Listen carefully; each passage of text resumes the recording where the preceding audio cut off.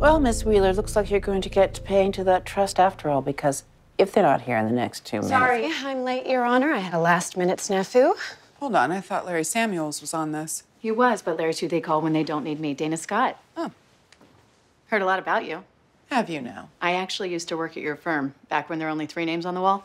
Now there's so many, it's hard to keep track. Well, after this, you'll keep track just fine.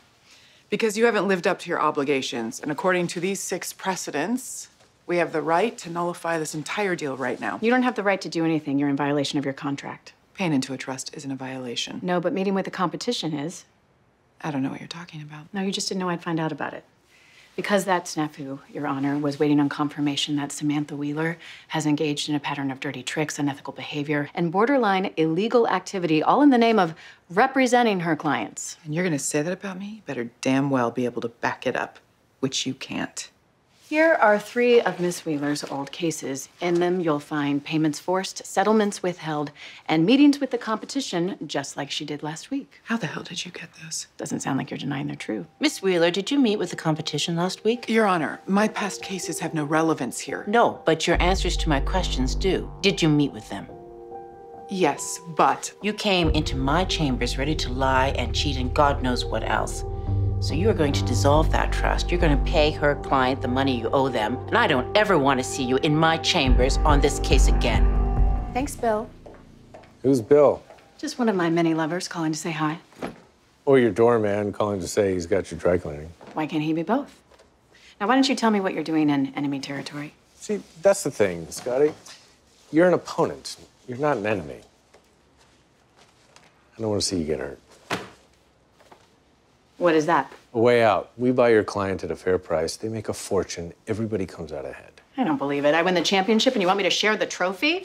You didn't win anything yet, and she's not letting this go. So what? So you two are on a collision course, and it isn't going to be pretty.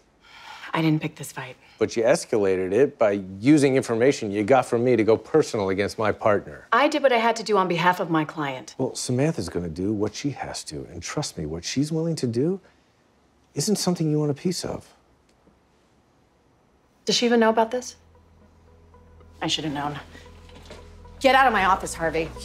I don't believe this. You lied to my face about taking a case against me, and now you're upset that I don't have Samantha's approval before coming over here? I said that I didn't have a case against you, not her. Well, now you do have a case against me, whether you like it or not, because I gave you that offer, which means you have to present it to your client. You are not one of the attorneys listed on this case. I do not have to present anything, and even if I did, I can tell you what they'd say. Go to hell. Scottie. Thank you for the warning, Harvey, but I'm doing just fine.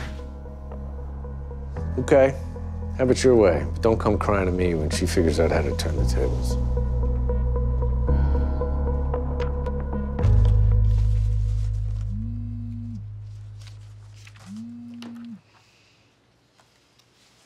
Hello. Samantha, it's Dana Scott. Dana. To what do I owe the pleasure? Look, we got off on the wrong foot today. You obviously don't want to be in business with us anymore, so I came up with a compromise. I'm listening.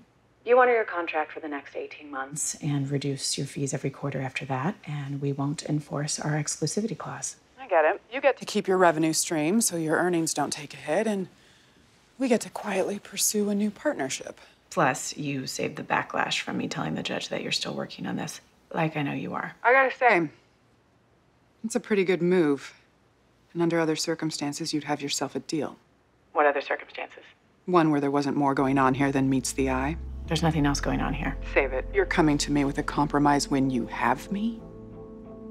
You did something here, and I'm gonna find it. What makes you think I won't find out more on you because it took me barely an hour to find out what I already did? I think playing dirty isn't your specialty.